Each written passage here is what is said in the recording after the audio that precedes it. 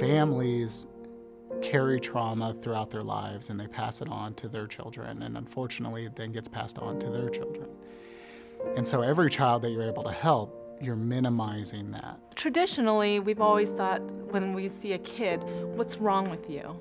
And the shift of thinking at KVC, which I think is amazing, is what happened to you.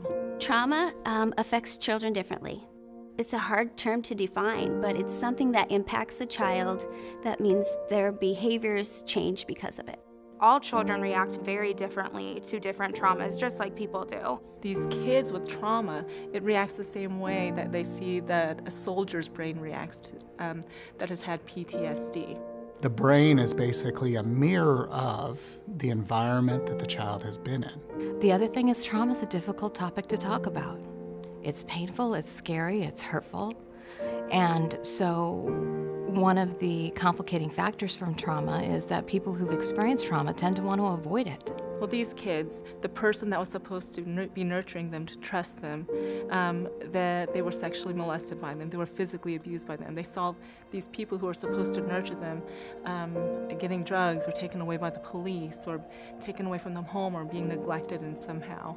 And so, so when they see an authority figure, they're not going to react the same way because their authority figure never gave them the nurturing and the trusting environment that each kid deserves.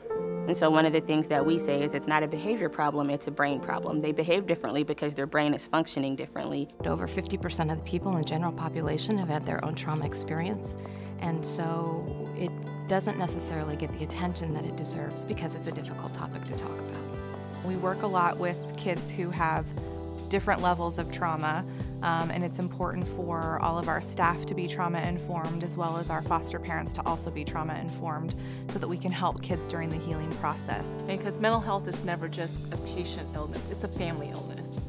We need to start working when the children are young to help prevent trauma, to help strengthen families, strengthen parents to be their child's best teacher, so then when those kids grow up, they can raise their kids in a better way. KVC's message is, let's get involved, because children and young people and their lives should matter to all of us. And we are all responsible for these kids, not just DCF, not just KVC, but we are as a population and society. When they finally buy into the tools and have that toolbox for life that they can pick from and use, then they can go about the healing process.